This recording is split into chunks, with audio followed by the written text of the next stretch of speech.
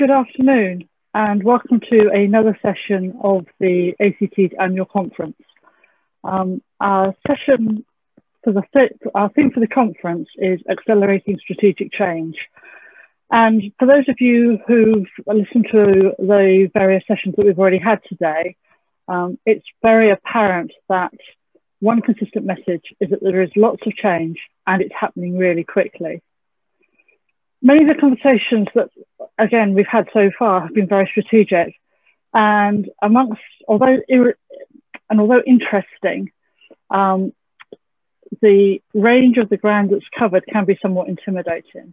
And so in the interest of leaving here today with a bit of a plan and sanity still vaguely intact, shall I say, I'm really delighted to say that there's a team. I've been joined by a team from Lloyds Bank who are going to talk about some of the lessons that have been learned from the impact of 2020 on corporate risk management.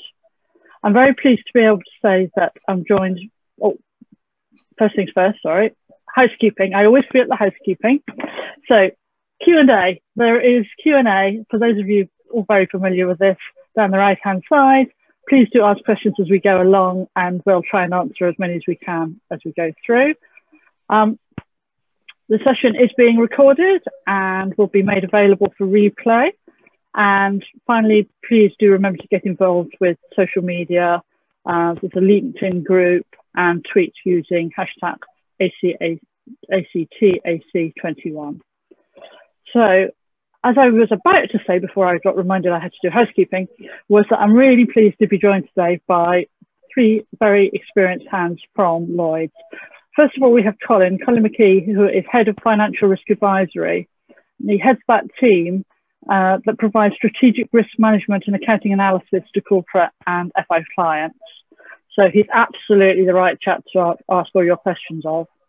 Satma Patel is Director in Large Corporate FX Sales and is currently responsible for managing the business services and Dutch portfolios, looking after FX, commodities, and deposits requirements for those clients. And then last, but by no means least, because I've heard him speak before and I know how interesting he is Sam Hill, who is Head of Economic and Market Insights for Lloyds Bank and has spent the last 10, 11 years in various roles as an economist and market strategist. Right, that's more than enough from me. So in the interest of time and getting into the interesting stuff, Colin, over to you. Sarah, thank you very much as always for the introductions, and it's a pleasure to be joining you here again at the ACT conference. To everybody listening, watching, well done for tearing yourself away from the football and from trying to book the last available camping pitch in Devon and Cornwall before Boris tells us that we're all to stay at home for the next month. So thank you very much for joining us today. Hopefully it should be an interesting session. We've called the session Lessons Learned, and really we're trying to do a number of things, I suppose, trying to draw out lessons from what's happened over the last 15 months. So to look at how companies have responded to some of the challenges that they faced and to sort of talk through which of the strategies they've put in place or which of the learnings that they might want to take forward, given where we are today. So, as I say, in order to understand what risk management lessons companies and treasurers can take out of the crisis, probably a good place to start is spending 2 or 3 minutes looking back on what's happened over the past 15 months and what some of the key issues have been. It's quite hard to believe it's actually been sort of 15 or 16 months for most of us.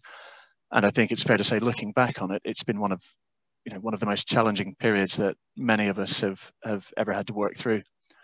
If we look back to the onset of the crisis, which for most of us in Europe at least was last March, companies and individuals have had to deal with enormous changes to the way they operate and to the way they live.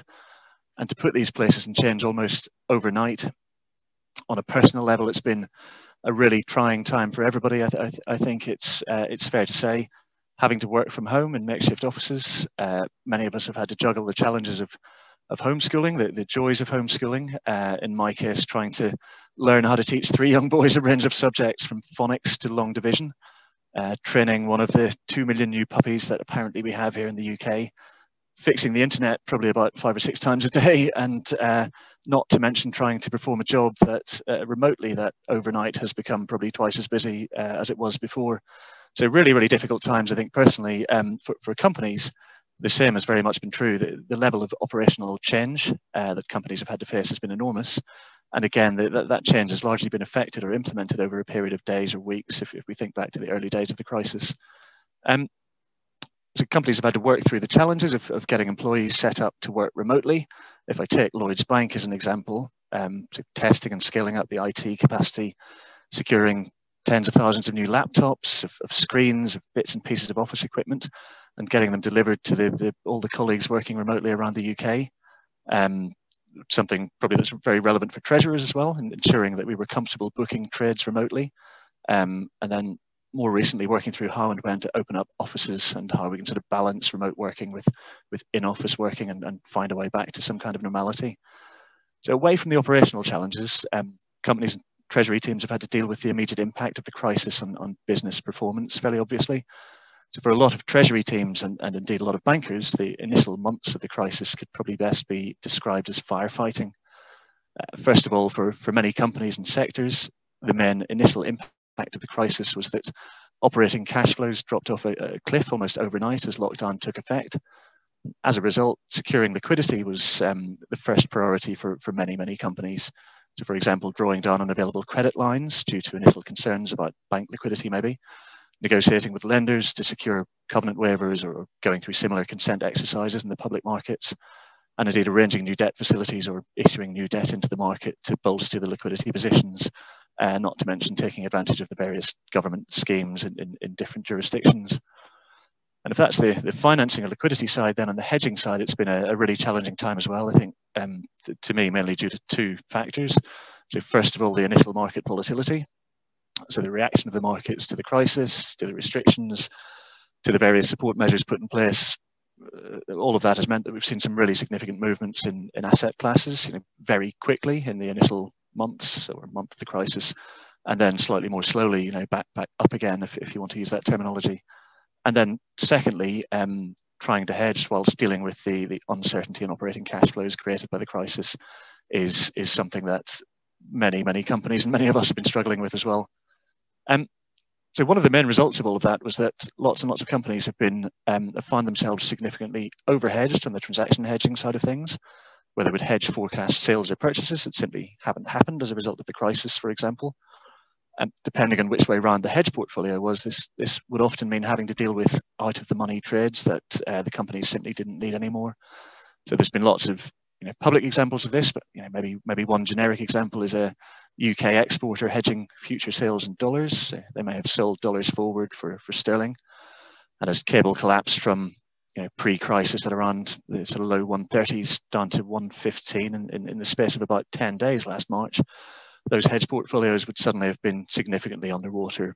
Or another classic example is probably an airline having hedged fuel purchases, only for crude to fall to about $20 a barrel with their fleets largely grounded.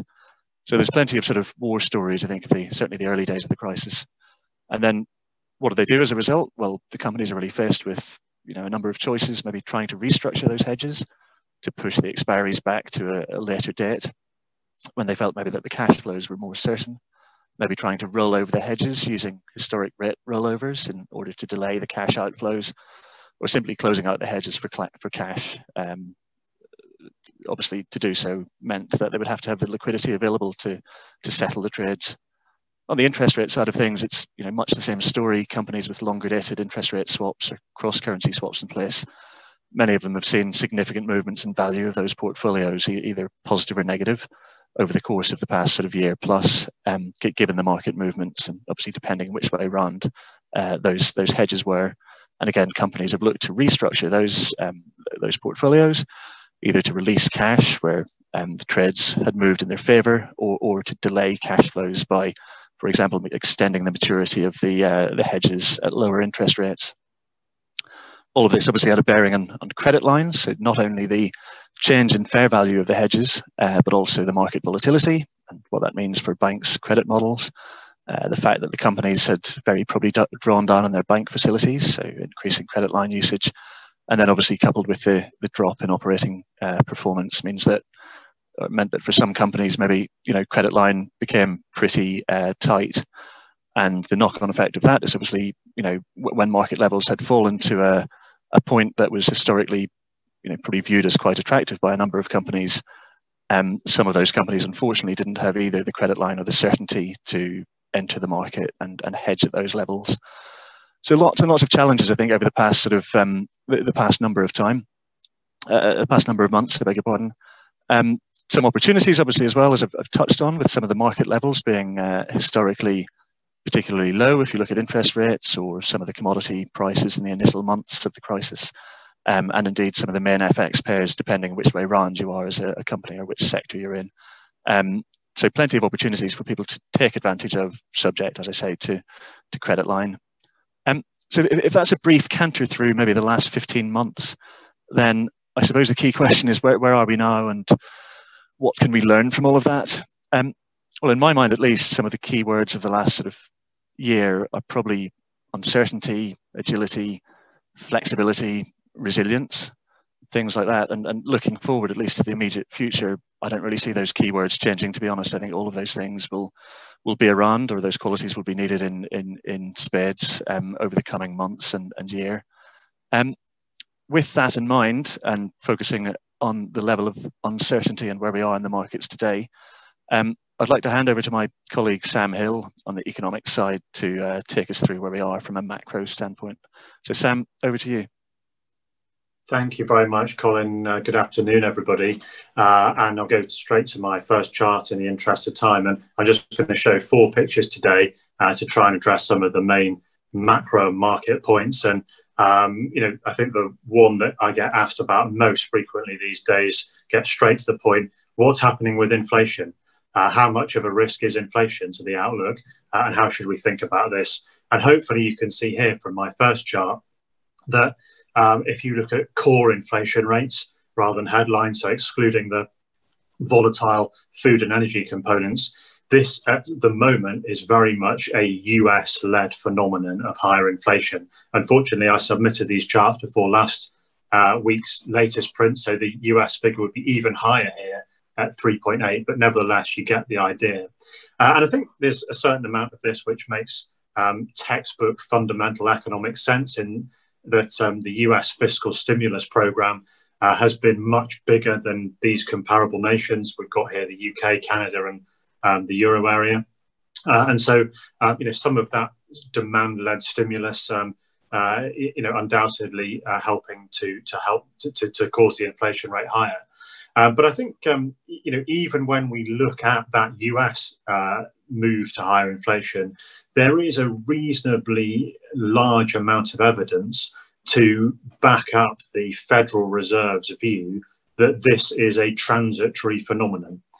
So whether you look at it in terms of the move in the items in the inflation basket that were most affected when we went into the lockdowns or the initial virus period last spring, and see how those same items are reacting now, it does seem as though a lot of the items that were sensitive going into the virus are the ones that are sensitive coming out of it. And so you might say, well, it's very clearly some distortions related to the virus specifically, and therefore we could afford to look through it.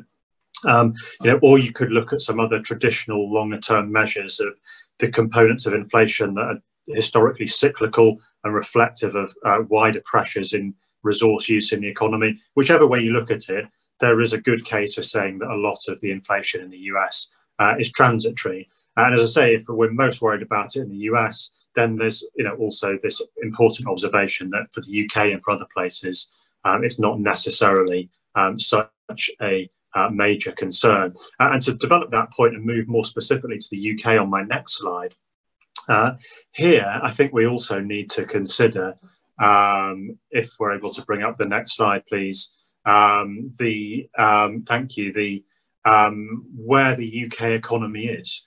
And what this chart shows is normalized to the level of 100 before a recession. What is the size of the economy now? And the lighter green line shows the virus crisis, and compared to the darker green line, which is the global financial crisis. And then on the horizontal axis, we're looking at the number of months after the pre-recession peak. And again, unfortunately, just the way things have worked out, this is another chart that has another data point to add to it since I submitted it. But I think the main point is that, even with that good performance of the UK economy in April, the UK is still around about 4 to 5% below that pre-virus peak. And so there's still a long way to go. And with that level of slack in the economy, it makes it harder to argue that inflation is going to be an exceptionally difficult and persistent problem to deal with. So, whilst we might see the CPI inflation rate rise a little bit above the 2% target in the months ahead in the UK, it's very different even from the peaks we've seen in the last decade or so. 5.1% year on year, we got to twice, I think. So, the inflation dynamic, yes, things are picking up, but from a low level, and it's very far from certain that there's any persistence to this inflation in the UK. Moving on to my next slide, I think really one of the main things that we'll be looking at in terms of the performance of the UK economy in the coming months and what that will mean for the policy, the monetary policy backdrop, is how the labour market handles the phasing out of the job retention scheme, the furlough scheme. And this chart here shows you the HMRC data on the total number of furloughed employments. And it's been falling in recent months. Indeed, in April, it came down almost 1,900,000 reduction, but there are still 3.4, there were still at the end of April, 3.4 million furloughed employments. And hopefully you can also see the black bars there are the Bank of England's sort of benchmark expectations for furlough usage during Q2 and Q3. I think really this is a critical benchmark for sort of taking a pulse on the labour market. If the number of furloughed employment stays too high relative to those Bank of England benchmarks, I think the implication would have to be that the level of buoyancy of demand in the economy isn't enough to support those jobs that are currently furloughed without some government support. And therefore, you might think that if we're slipping behind these benchmarks, then the Bank of England's forecasts are too optimistic. Now, as things stand up to this point, it's been going reasonably well, and those forecasts have looked on track. Clearly, with the potential delay to the last stage of loosening restrictions, there will be more question marks over that, and it won't take much of a wobble for there to start to be questions about what happens next. But having said that, the Bank of England still has got around about another 6 months of QE purchases to go. So there's still going to be a good level of stimulus in place. And I think that brings me to my last slide, which will be my sort of handover point to the next speaker. And that's just really to look at what's happening with bond yields, because I think one of the things that we've seen with bond yields, and here I'm showing in the red line at the top the 10-year US Treasury, the 10-year US government bond yield. One of the things that we've seen as a result of rising yields this year is that we did return at the end of Q1 in outright terms to the same level of yields that we saw just before the outbreak of the virus, around 1.75% in that 10-year US government bond. But I won't sort of go through all of the detail at the bottom. Hopefully you can see it and look at it later if you want to. But the difference is that even though the level in Q1 this year was the same as pre-virus, the composition of that 10-year yield was completely different. So the nominal bond yield is made up of at least two parts. One part being how much am I getting compensated for my expectation of the level of inflation in the future. And then once I've taken off my compensation for inflation, I'm left with a real return. And I think what we've seen is that when we got to 1.75% at the end of Q1 this year, much more of that total yield was a compensation for expected inflation, and the real yield was much lower. Now, there are a number of points to draw out of that. Firstly, low real yields provide a great deal of stimulus for the economy. It's easy financial conditions if real yields are low. And I think the other point here is that low real yields is a reflection of what central bankers are telling us, that they are not going to tighten policy too soon. And exactly because of that, and because of the hint of a little bit of accommodation of higher inflation, That's why inflation expectations have got higher. I think one of the very practical conclusions of this in terms of corporate risk management is that it is consistent with steeper yield curves. Low real rates is low policy rates in the front end and short maturities. But the other side of that, the exact other side of that, is it probably means inflation expectations a bit higher, a higher term premium, a steeper yield curve. So I think those are some of the points that I wanted to draw out. I've probably used up my time, and apologies if I've gone over, but at that point I'll hand back to Colin, I think. Actually, Colin, before you step in, can I just ask you a question, Sam? Yeah, sure. And it is coming back to inflation, obviously, because it's the one thing that when we talk to corporates that they are increasingly concerned about. And I guess it's a question in two parts. One is that you've made the comment that it feels transitory. Have we got any idea, not necessarily Lloyd's view, but a market's view? Anyway, I think we were about to hand over to Colin. Would you like to pick up and follow on, Colin? Yeah, thank you very much, Sarah. Sam, I think you dodged that question very nicely. Well done. So Sam, I completely agree. Obviously, I think it's a really interesting time in the markets to be doing this presentation. If I can flick on to our next slide, please. There we go. So, but both in terms of, I suppose, the macroeconomic environment that you've talked through and where we are in the road to recovery, and then I suppose also from a more micro viewpoint, if you want to put it that way, from the sort of rates that corporate treasurers are focused on or are interested in. So you mentioned obviously inflation being one of the key talking points, and what's happened over the past sort of 6 months. Well, steepening of curves is probably the main change, I think, since we did this presentation or similar presentation back in October at the last conference. So on this page, if people can see it, I appreciate the charts may be slightly small. The top left just shows the main swap rates, or rather the 5-year swap rate in some of the main currencies since late 2019. And if we can look at what's happened, obviously, as we go into the crisis, swap rates have collapsed. So dollar rates, for example, were up at almost 3%. If we go back to early 2019, sterling rates were up at sort of 1.4%. The crisis led to this collapse of swap rates, the convergence of rates between the currencies, and then as the vaccination programs took effect, as economic recovery started to happen, and there was perhaps a bit more certainty in the US, for example, the announcements of fiscal stimulus, Biden coming in, et cetera, we've seen swap rates tick up over the last 6 months, and in particular, really over the first quarter of this year. So the sterling rate, I think, hit a low, the 5-year rate hit a low of just 13 basis points, for example, back in August of last year. Dollar 5-year rates were something like 24 basis points, I think, the 10-year rate 50 basis points. So real historic lows to this sort of slight increase that we've seen today. So again, the sterling 5-year rate stands at about 66 basis points. When I looked earlier today, the 5-year dollar rate at 85 basis points. And I suppose the question is, tying back to Sam's comments on inflationary and whether or not it's likely to be transitory, I've tried to draw sort of a red channel on the right-hand side of this chart, showing how maybe the increase in nominal rate was perhaps expected to carry on through late Q2. And I suppose the question we have now is, well, has the increase lost a bit of momentum, or which way do we think rates might go next, which to my earlier comments is why I think it's quite an interesting time to be looking at this presentation. The top right chart then shows short-term rates, in this case, sterling. So we have the overnight rates, Sonia, in orange, and then 3 of the main LIBOR rates.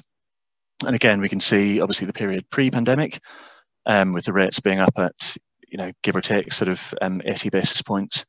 The dislocation in the market that happened immediately after March, so with overnight rates reducing immediately in line with central bank policy, but then the LIBOR rates sort of remaining high, reflecting, I suppose, a potential credit risk in the banking market primarily. But then if we look at the latter half of 2020 and into this year, going back to Sam's comments, we see those short-term rates really being anchored in line with central bank policy. So all of that has resulted in the bottom left chart, which shows, in this case, 10-year sterling and 10-year dollar, what we've called carry, so the difference between the 10-year swap rate and the relevant LIBOR rate.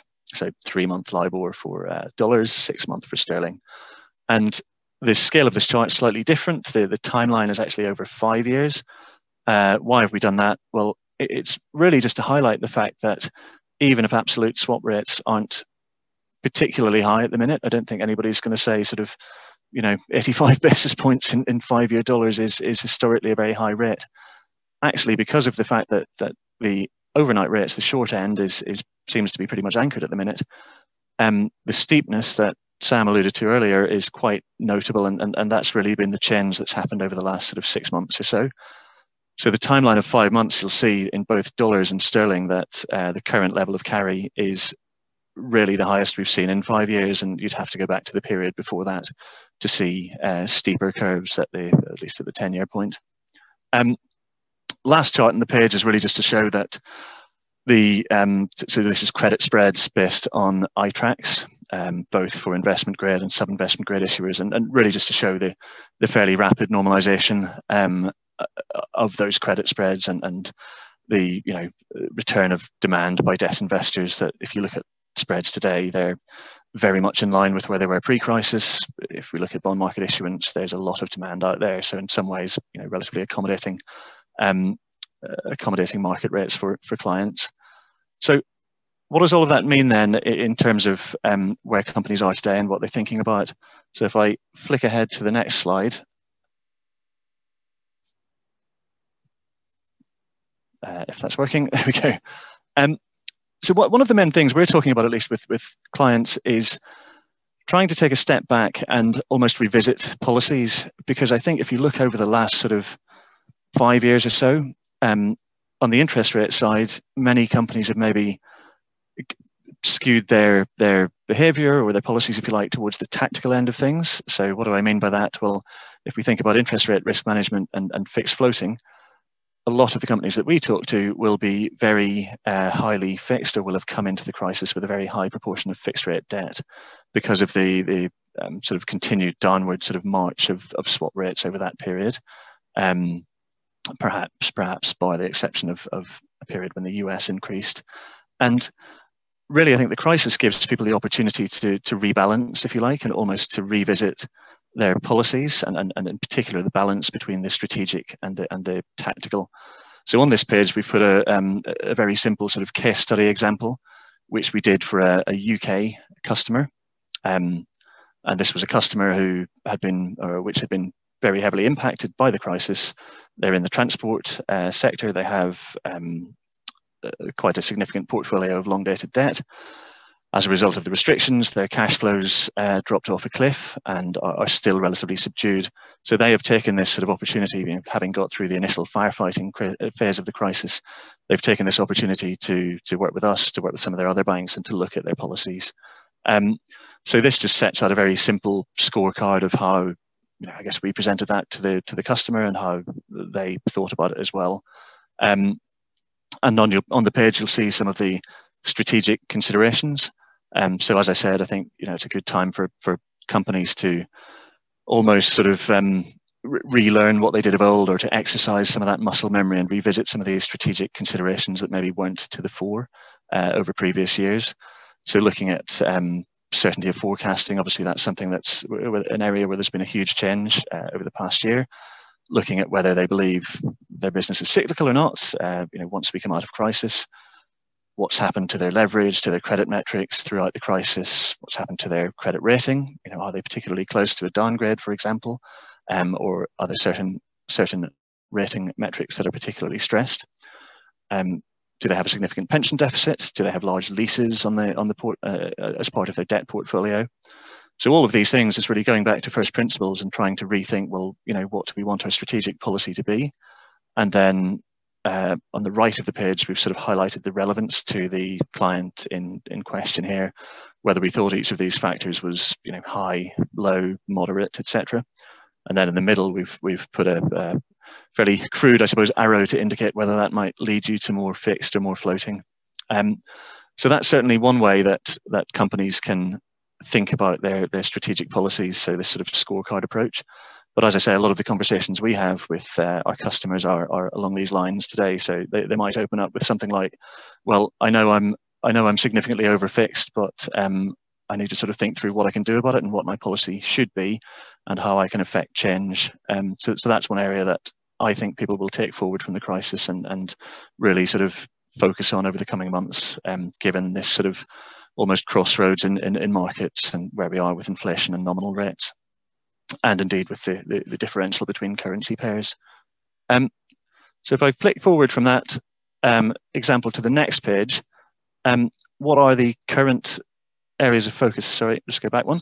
On the interest rate side, at least. So as I've said, this sort of rebalancing between strategic and tactical factors influencing policy. So the two areas I've called out on this page. So number one, fixed floating mix, which I've talked about in brief on the previous page, and we've also talked about at sort of previous sessions that we've done with the ACT.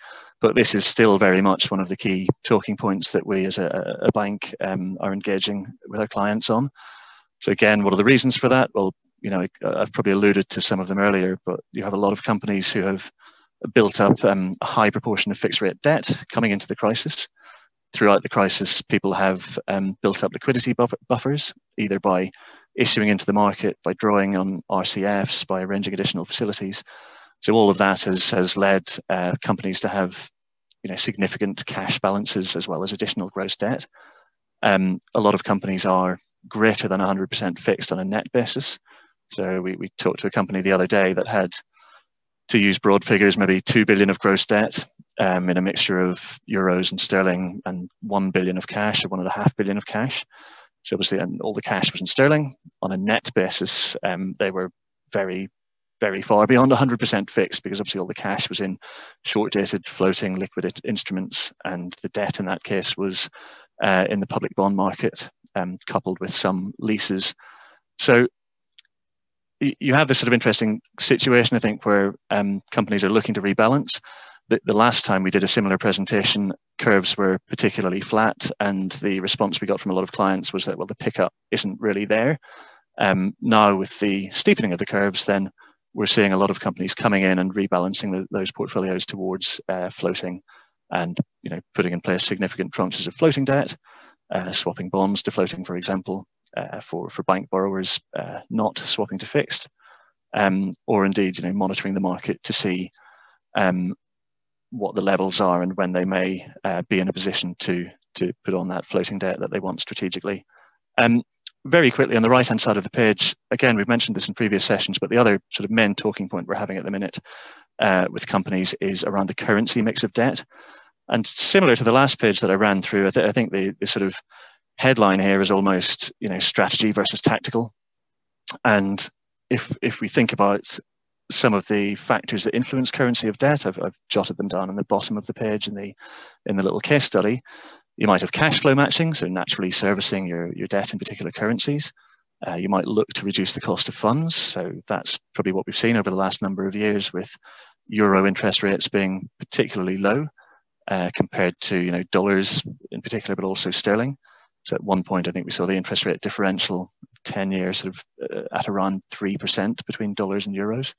So a lot of companies have focused on this area, and indeed the company in the little case study on this page very much focused in this area, perhaps to the detriment of balancing their credit metrics. So if we think about net debt to EBITDA, for example, the company in this page has very largely euro debt as the result of a large euro acquisition. It has a proportion of sterling and a proportion of dollars, but very mainly euro debt. Why are they doing that? Well, they're looking at reducing the cost of funds. They may be saying that's under the banner of hedging net assets. And then on the EBITDA side, the dark green sort of slice of the donut is all dollar EBITDA. And actually, if you look at the sterling and euro EBITDA, it's relatively insignificant in the scheme of things. This was a sophisticated sort of public bond market issuer. They knew what they were doing. They knew the risks they're running and the rewards they're sort of getting from having this position in terms of cheaper debt. Others we talk to may not be in that position. So really, the one takeaway here would be to look at that policy and make sure you're aware of your positioning and whether it needs to be revisited. Those are a couple of key callouts then on the rate side. So with that, I'll probably hand over to Sapna for a quick roundup of FX and commodities. That's great. Thanks, Colin. And good afternoon, everyone. So to the world of FX in the almost post-pandemic world. So the ACT's overarching theme for this year is strategic change. And this is particularly relevant when looking at what corporates could now be thinking about as we return to some sort of normality. So up until now, what we have seen across all sectors and industries is, as Colin said, a level of firefighting. Looking at the charts on your screen, yeah, they're up. So looking at the charts on your screen, we can see the levels of uncertainty we have been subject to over the last 18 months. I won't go through each of those graphs just in the interest of time, but the uncertainty which does, indeed continue today with that all-important date of the 21st of June, more than likely to be pushed further out. As a result, what we are now seeing is clients finding themselves in a position where they are either underhedged or overhedged on their FX requirements, specifically with regards to their transaction-related exposures. So the underlying reasons for this differ dependent on the sector or industry category the client falls into. So, for example, there has been an element of overhedge positions for the likes of airlines and travel companies, as their pre-pandemic forecasted sales exposures can typically be hedged out with maturities over the course of several years. With the travel industry taking one of the biggest hits, we have seen two approaches here, either that of closing out existing trades entirely or an approach of restructuring or rolling existing trades to future maturity dates where clients have had a view or forecast as to when activity will pick up again. One of the key issues we have seen with the latter approach has been the availability of credit lines to clients in this particular sector, especially right at the beginning of the pandemic. On the flip side, we are also seeing clients being underhedged, so specifically those in the retail sector, with a focus here on supermarkets. With heightened sales revenues at the beginning of the pandemic and steady activity throughout, especially when taking into account the pickup in online shopping and delivery services, clients in this sector found themselves underhedged and were keen to address the gap as soon as possible. So have companies turned the taps back on with regards to transaction hedging? So with there still being real levels of uncertainty around cash flow forecasts, the unknown impact of lockdown easing, and the FX market currently being pretty range bound with very low levels of volatility, our clients, with very low levels of activity going on, to address the over or under hedged positions our clients might find themselves in. It seems as though clients are waiting for key breaks in particular currency pairs and will top up hedges on an ad hoc basis, therefore not really bringing around a significant change or shift in hedging policy itself. So what do we think corporates should be looking at coming out of the pandemic? So in short, it's opportunity, the art of the possible when it comes to your treasury policies. As many of you will know, it can typically be quite difficult to initiate or make changes to treasury policies, especially when they've been in place for many years, and you may have previously faced reluctance from senior management when suggesting or wanting to potentially review the firm's policy. However, having been through the last 18 months, a lot of corporates now are in a position to look at the lessons learned, and senior management are more and more interested in hearing about what can be done differently going forward. So what should be considered when potentially reviewing and making changes to your treasury policy? So looking back over lessons learned here is key.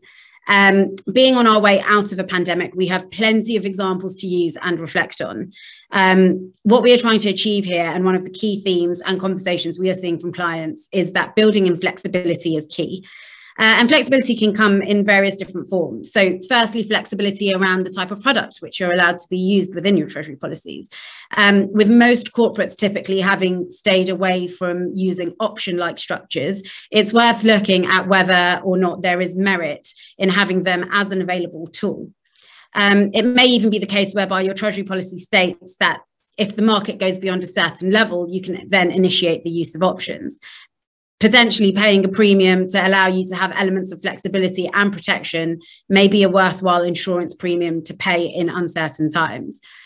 Optionality also addresses other concerns, so such as credit line protection, cash flow uncertainties, and tail risk protection as well. Secondly, it's also worth looking at execution strategies here. So the use of orders can mean you can focus on other things going on in your world. So placing a take profit, stop loss, or OCO order with a bank can allow you to focus your time on other treasury related activities, whilst knowing that your order will be executed at or close to a market level you're looking to achieve.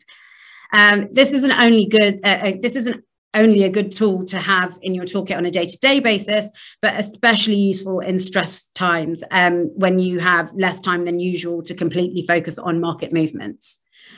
And thirdly, the ability to take advantage of those key market movements. So especially when it comes to obtaining the sign-offs and approvals internally to do so, if your treasury policy still dictates this. So it's therefore really important to ensure you have a nimble government structure in place with the details clearly set out in your document. So as an example, we saw a lot of this happen in the commodity space at the height of the pandemic. With oil prices dropping to just under $20, there was a keen want to take advantage of this market move and restructure portfolios or layer in additional hedges. This combined with out-of-the-money mark-to-market movements on existing trades and portfolios, and therefore potential unavailability of credit lines, we very much found ourselves in a catch-22 scenario. So by the time clients had the sign-off to trade internally and came to the banks to then trade, most credit teams were inundated. So having an approach whereby the desire to take advantage of market movements is communicated to the banks as soon as possible is key. Giving your banks the heads up in order to allow for credit conversations to happen whilst you seek out your internal approvals can make all the difference. So having a clear outline within your treasury policy document, laying out the process which needs to be followed to make these decisions when the market moves can actually be priceless. So we've spoken about flexibility, but in order to actually be able to achieve this level of flexibility to avoid panic reactions in stress times, there needs to be a significant level of buy-in and support from senior stakeholders within the organisation. So to do this, it's really important to remember a few things. So firstly, to stress test all of the scenarios that you are suggesting. This will show senior management well thought out scenarios based on reasoning as to why you want to make some of the changes you are suggesting. It's important to have answers to those relevant questions. So what would happen if sterling fell off a cliff? What would happen to existing hedges if cash flow forecasts drastically changed or if sales stopped completely? Are there any accounting impacts that need to be considered here? And have near-term and long-term scenarios been looked at? Secondly, recognise that the key priority for any business in stress times is the ability to have business continuity in the actual running and operation of the business. It's important to note that other elements such as FX or commodities exposures are likely to fall further down the priority list for those key senior stakeholders in the business. They are unlikely to have the capacity to approve something which has never been brought to their attention or discussed previously. And as such, it's important to communicate this to your relevant stakeholders and therefore emphasize the benefits of having a well-rounded and dynamic policy in place, one which has the parameters and what-if scenarios built in. Give them as much detail as possible in answering those relevant questions. So are there any parameters you need to state? Notional amounts, tenors, max premium costs, for example. And then when in your treasury policy do you start to use different products, for example? So are options now going to be a part of the available product mix? Does the market have to reach a certain level before you can use an option product, or are options now going to be BAU? Does there need to be senior level sign off before using certain products? And if so, who needs to sign those off? And how many levels of approvals do you need? So in addition to the senior stakeholder buy-in that you will have internally, there also needs to be a sufficient level of buy-in from the banks themselves. So importantly, how is this achieved? It's really important to keep your banking group updated with any treasury policy changes or additions you might make. What this will allow for is the banks and their credit teams to be aware of the changes in your approach to your FX and commodity exposures. And therefore, they are more likely to extend or keep credit lines available if they can see a well thought out approach to BAU activities as well as crisis scenarios. And so to wrap up, when reviewing your treasury policies, be prepared, and having as many tools in your toolkit to allow for maximum flexibility is key. It might not even be necessary. It might not even necessarily mean that you will always use those elements that you have listed out. It just means you have the option to do so. Optionality isn't always a bad thing. We're still in a period where uncertainty is high, so it is definitely the time to get busy with initiating strategic change. Worth noting on that point that our financial risk advisory team at Lloyds are more than happy to be looped in and assist with any analysis or guidance that you might need when approaching a review of your treasury policy. You can get in touch with your primary FX salesperson or relationship director to find out more. And on that note, thank you for listening in today, and back to you, Sarah. Thank you very much indeed, Sapna. And I think you summarised it very neatly there, in that 2021 feels very much like a year where it's a good time to take the opportunity to move back from tactical and revisit the strategic, almost whilst we have breathing space. Although, of course, given what Sam and several other people have been saying about inflation, be it transitory or not, I still feel that 2021 is going to be a very, very interesting year. So I look forward to hearing what you guys say in another 6 months' time. So that does actually bring us to the end of our time. Thank you all very much indeed for joining us today. Once again, apologies for the technical difficulties. I'm assuming you all got the test card, for those of you who are old enough to remember the test card. But more seriously, the session will be available in full and on demand shortly after the end of this session. So please do go onto the website and you'll be able to find it there. Also, as Sapna says, there will be Lloyds Bank colleagues on their exhibition stand. Always happy to chat to you about almost anything, including the Euros, as I understand it, because that's definitely not my area of expertise. And then lastly, but by no means least, I'd like to say thank you very much indeed to Colin, Sam and Sapna. Thank you all and goodbye.